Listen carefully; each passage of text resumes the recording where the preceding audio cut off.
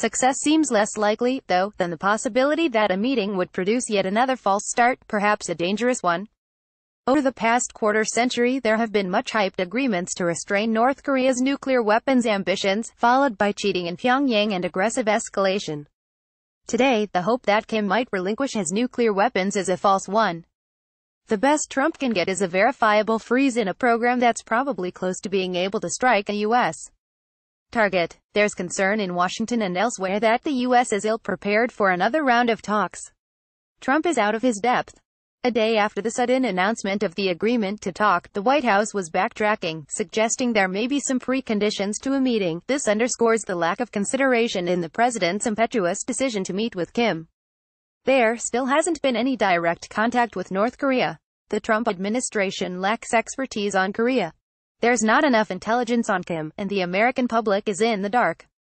So for all the excitement over Thursday night's announcement of the overtures that produced the upcoming talks, made at the White House by South Koreans, the fundamental problems and perils are unchanged. The talks, which are supposed to take place at an undetermined locale by the end of May, would be between Trump and Kim, but China is a looming presence. Trump likes to claim that China has lots of leverage with North Korea, since about 80% of Pyongyang's trade is with its giant neighbor. Yet the reality is that these two countries have contempt for one another. Their alliance is a marriage of convenience. The Chinese ambassador to North Korea has never met Kim. China hates the idea of a nuclear-armed North Korea, but hates even more the prospect of a regime collapse resulting in an American-dominated Korean peninsula. How about Trump's threat of a preemptive strike? Is that his fallback if talks fail? It has been seriously discussed, and Trump claims that this threat, along with tough economic sanctions, forced Kim to the bargaining table.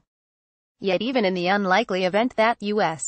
bombs could quickly take out all of North Korea's nuclear weapons, that would leave 10,000 artillery batteries that could hit Seoul and its 10 million people only 35 miles away from the border. Not to mention vulnerable U.S. military bases. Some North Korea hawks argue that Kim is a delusional madman.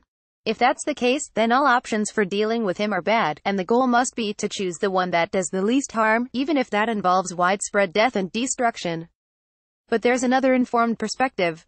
Consider the view of Young Pak, a Brookings Institution scholar who for 9 years was a leading North Korea analyst at the Central Intelligence Agency. In a recent interview with Politico's Susan Glasser, Pak said that Kim is more rational than suicidal.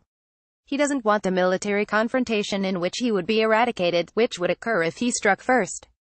Though a murderous dictator, he has looked pretty shrewd, sending his photogenic sister last month to the Winter Olympics in South Korea, where she was a big hit displaying a sunny exterior in meetings with South Korean officials and initiating talks with Trump. He desperately wants to end punishing economic sanctions, begun under President Barack Obama and toughened under the Trump administration. And his successful missile tests over the past year bring him to the negotiating table in a stronger position than North Korean leaders enjoyed in the past.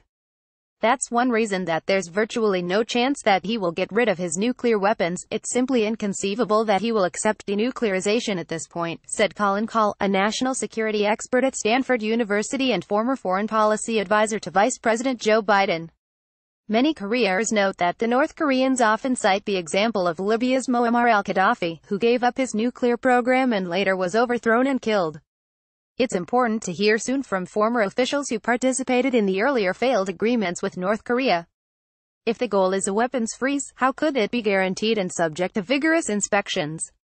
What are acceptable trade-offs? Gradually easing sanctions, suspending military exercises in the region, maybe even a peace treaty, which never was signed when Korean War stopped in 1953. There are seasoned foreign policy experts in the Trump administration's deliberations, notably Defense Secretary James Mattis and General Joseph Dunford, chairman of the Joint Chiefs of Staff. But expertise on the Korean peninsula is thin. Top State Department expert Joseph Yun recently left, and the White House nixed the planned appointment of the eminently qualified Victor Cha to be ambassador to Seoul after the former national security official in the administration of President George W. Bush privately cautioned about the dangers of a preemptive strike. Immediately after the announcement of direct talks, Cha warned in a New York Times op-ed column that the initiative raises more questions than answers. In years of dealing with North Korea, I have learned that the regime never gives anything away for free, he wrote. Failed negotiations, he added, could push the two countries to the brink of war.